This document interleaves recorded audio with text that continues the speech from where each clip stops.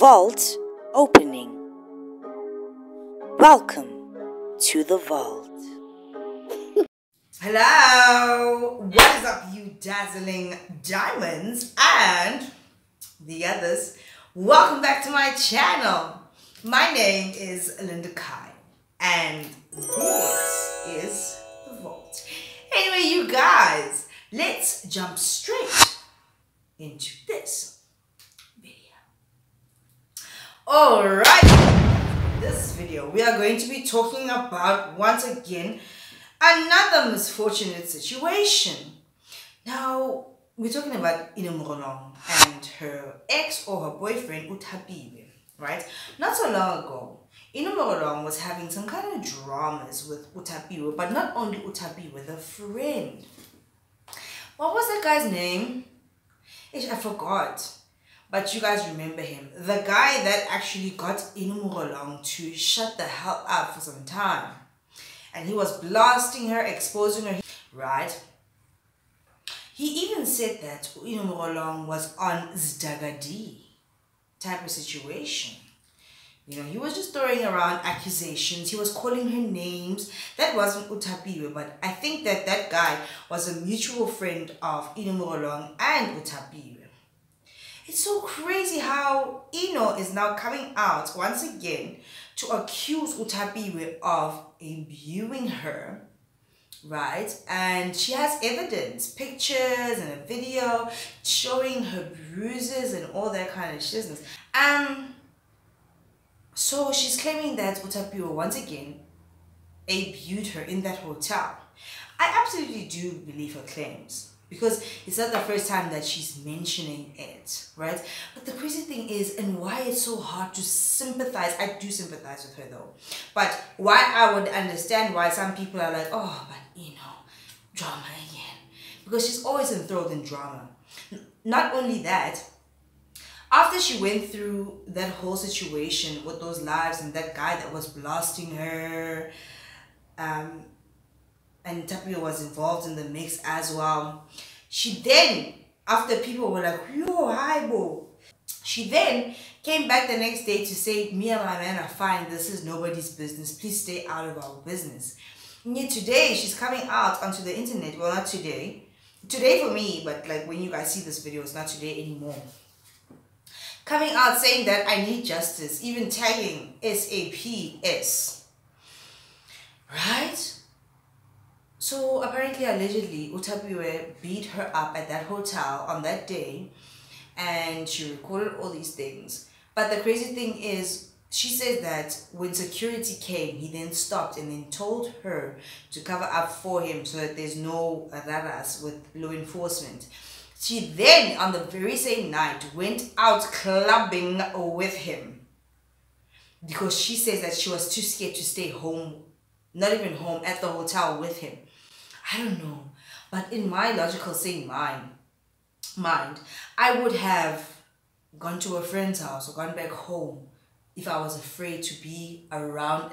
I would be away from the person, not go to a club with the person because I'm afraid to be with the person. To me, it just doesn't make a lot of sense. It's like I would want to get away from the person. Not trying to stay close to the person because they are hurting me. I'm getting away from you because you're hurting me. Even if it means, because you know that these women go through a lot of trauma. Even if it means I'm trying to protect you, I'd rather protect you from a distance. Right? Because then she comes out to say that even on that very night when she was trying to protect him, and then she went, after he beat her up, then she went to the club with him. When they went back home at the end of the night, he beat her up again. Do you understand what I mean? Why I'm saying that I would rather distance myself from the situation, remove myself completely in case it happens again. Because once you start getting intoxicated, and apparently, allegedly, these people are on more than just alcohol. They are on Isdagadi. Apparently, allegedly. So imagine how crazy the situation must have been. You're around this person, now you're in a club, it's dark, there's flashing lights. Plus, he's spending his money. He's like, wow, I hate this bitch. I want to kill this bitch. And he's spending his money on you. And he's getting drunk. And possibly even, oh, you know what I mean? He's going to do something to you at the end of the night. it's either uzocisha or uyokushaya futhi. But she went. Doesn't make sense though. I'm afraid to be around this man. But I will go out with him to the club. So that, because I'm afraid of him, and so that he doesn't do it again. I'm getting intoxicated. That just sounds like a recipe for disaster to me. It really absolutely does. Couldn't go off. You know what I mean? And we all know that Inno does come onto the lives to get revenge on people. You get her, she gonna get you back. And she gonna get you on her public platform. So what's the problem now? This time around. There are some women that go back to their abusive men because of financial reasons, because they're scared of what the person's going to do to their families. Because maybe they even truly, I don't know why people go back to abusers. And I think I told you before, my mom was abused by my dad. And after a long time, she got the courage to leave him. And she never looked back. And my mom is not a hateful person. She doesn't hate him. But damn, she wouldn't even want to be caught in a room with that man. Because of what he did. Because if you think about it, if I think about it, and I was in most of those situations, I saw what happened. I hate GBV. So I'm coming out today saying that even in Morolong, even if we don't understand the situation, I'll never say to a woman that says, I've been beaten up, I need justice, help me. I can't ever say, because you're shitty online. It's like, I'm just always like, okay, I will listen. How can we help you? You know? I've lived it. It's never been done to me physically. But I've lived it. I saw it. And I know the scars that it left in me, and I know the scars that it left in my mom and my sister. I remember nights running in the street, running away from my father, and then the next day he would come and find us, and now we have to go back home, and everything is all hunky-dory. Then it happens all over again and again. It's not right. It's not right. I'm just glad my mom was able to get out with her life. But I'm so sorry, wherever you are, that you have to go through this. And the fact that Morolong is now coming out once again to talk about the situation, and she's asking for help and she's asking for justice. It's very sad. You can tell that she's going through something. Recently, she did another live where she was on the kitchen floor with her little dog, and she was absolutely wasted and just talking into the camera. You know what? Internet people are... Sometimes you're sitting at home and you're envious of the internet people's lives. But they are some of the most fucked up, lonely people in the world. They really are. Traumatized people. So I really do feel sorry for it. It kind of makes you think all of these outbursts and getting back at people. It's a lot. I don't think this is the first abusive relationship she's been in, or traumatic situation that she's been in. She lives a lifestyle in the nightlife lifestyle. You know what I mean?